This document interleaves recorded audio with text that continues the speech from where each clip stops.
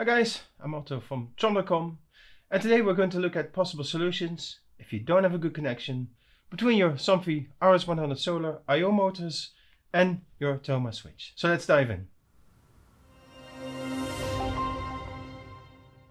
Usually told by customers that an RS100 IO Solar is out of range of the Tahoma, and solar motors transmit that signal differently than wired IO motors, and therefore the first and most obvious solution, the range extender, is not an option.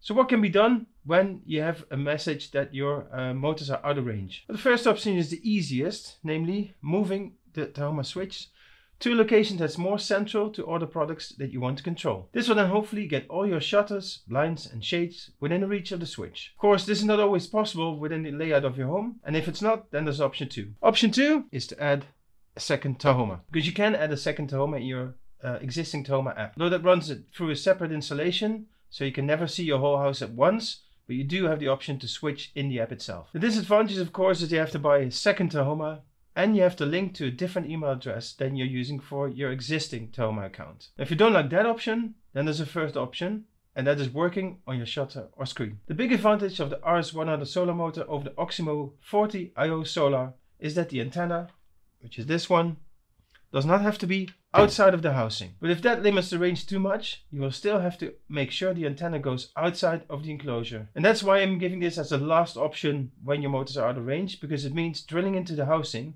to create an opening for the antenna. It is some work, and of course it doesn't look as neat as a closed box without any antenna. But technically it's a good solution to the problem. And so that's it. There are 3 solutions if your Tahoma can't find your RS100 solar motor. Now, if you have any question about this or any of the solutions, or if something is unclear, do send an email to info@tahoma.com. For now, thank you for watching and see you in the next one.